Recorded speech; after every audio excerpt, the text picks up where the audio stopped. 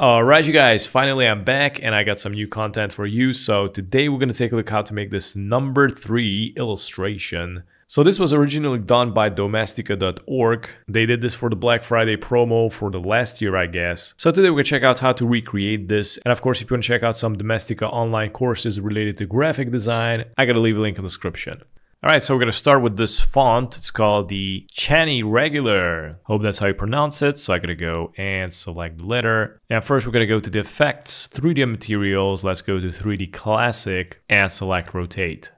So we're going to need to rotate this, put it a little bit in perspective, increase the perspective here. Maybe I'm going to add like 70-ish and I'm going to arrange this a little bit better. I'm going to try it out with these values. Click OK. Okay, so here we're going to need to create a duplicate. I'm going to press and hold Alt, drag it. So this way we got like 2 copies. I'm going to work with this first one and I'm going to bring this out. So here we're going to go here to the effects, distort and transform, go to transform. And here we're going to go to the horizontal, decrease it to -1. Let's go to vertical, increase it to +1. And you can go here to the copies and increase it. So this is going to make the extrusion effect. Click OK. So if you zoom in, you can see we got some zigzags here in the extrusion. So you can reduce that. So let's go to the effects. Let's go to path, select offset path. And now we're going to go here to the joints, change it to round. And you can see it's going to make it straight. And then you can go here to the offset and decrease it or increase it. So I'm going to click OK. All right, so from here, we're going to need to do some important steps. So I'm going to select the number 3. I'm going to go to the object, expand appearance.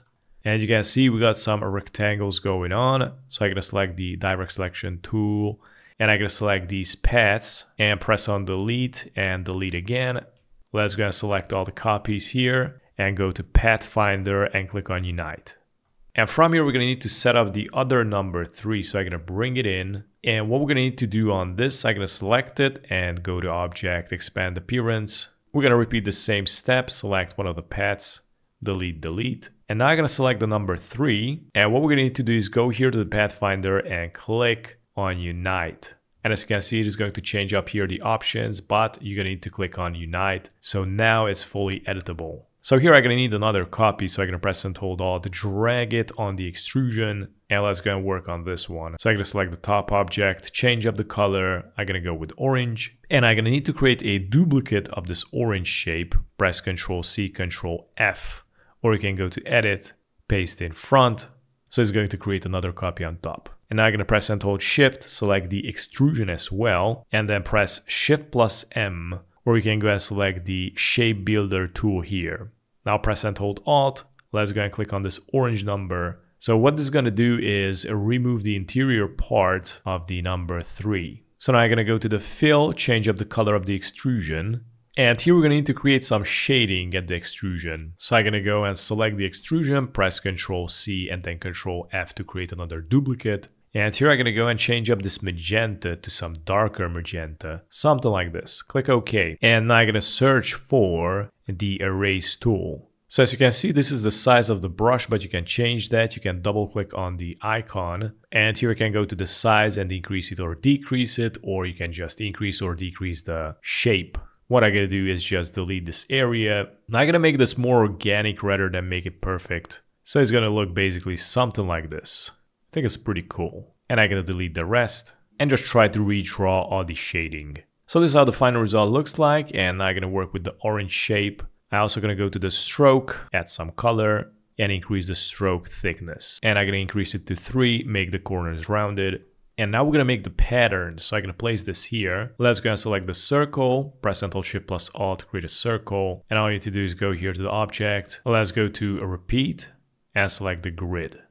So we're going to make this a really cool dotted pattern, and you can bring this here and down. And as you can see with these handles, you can increase the distance between the dots. So basically you're going to need to increase this handle as well, but you're going to need the same values. So let's go here and I'm going to select this value, press Ctrl-A, Ctrl-C, and let's go here to the vertical value, Ctrl-A, Ctrl-V, enter. I'm also going to press and hold Shift, scale it down. Probably I'm going to go with the size, but you can pixel peep it. Now let's go and place it on the number, press and hold Shift, or rotate 45-degree angles. And I'm going to go to the object, expand, click OK. I'm also going to go here, we get this rectangle, select the direct selection tool. Let's go and select this path, press on delete and delete again. All right, so I'm also going to select the direct selection tool and remove the unnecessary circles. So it's going to look like that. And now what we're going to need to do is select this orange number, press Ctrl C and then Ctrl F. And I'm going to right click on the orange number. Let's go to Arrange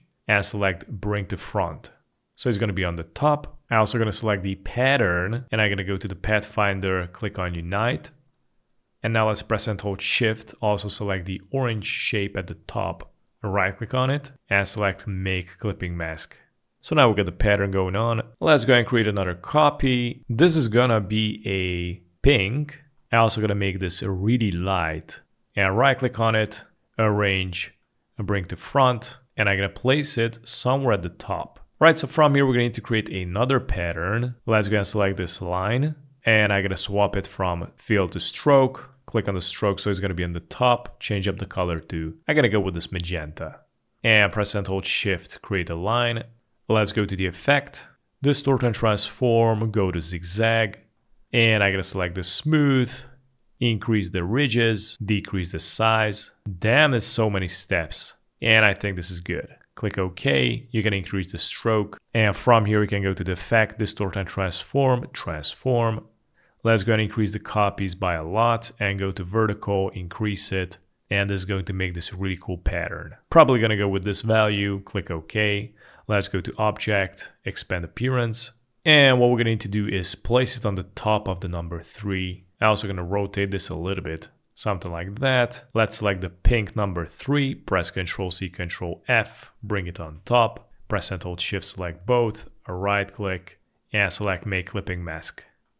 And about least we're gonna need to create that really interesting stroke. So I'm gonna select this last copy and I'm gonna swap it from fill to stroke. Now let's go to the stroke and increase it. And I'm gonna go to the stroke option and let's go to align stroke and place it inside. I'm gonna go with like 17. Let's go to Object. Let's go to Expand Appearance. And now we're gonna go here and swap it from fill to stroke and increase the stroke. Let's go to stroke options, make the corners rounded, and let's go and click on the fill. And here you can add another color. Probably gonna go with like this. So I'm gonna bring this on the top, place it on the number 3. And by the way, I'm also gonna need to create a duplicate of this. And here what I'm gonna need to do is a right click and release compound path.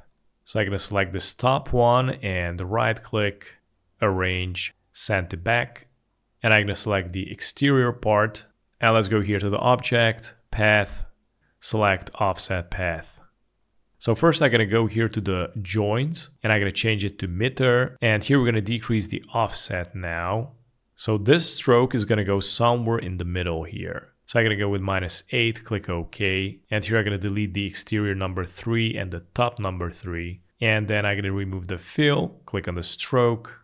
And then I'm gonna bring this, place it in the middle, change up the color to some yellow. And at least we're gonna add some shading. I'm also gonna go and press and hold Alt on this, drag it somewhere here. So what we need to do here is a right click, arrange, and let's go and select sand backwards.